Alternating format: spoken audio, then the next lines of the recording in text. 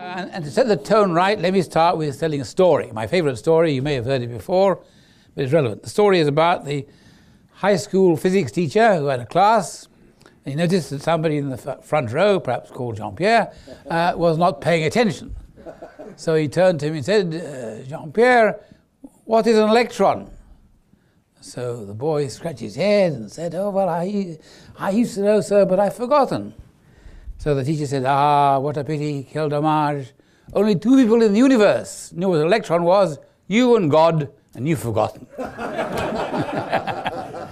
So replace electron by spinor, and you get the tone of this lecture. So what is a spinor?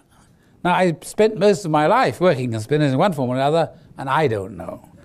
Only God knows. Maybe Dirac, but he's no longer with us. So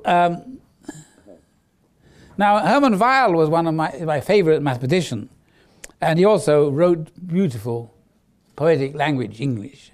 And here is what a quotation he makes in his book on the classical groups, which I'll read for you. It's about he talks about starting off with the spin representation.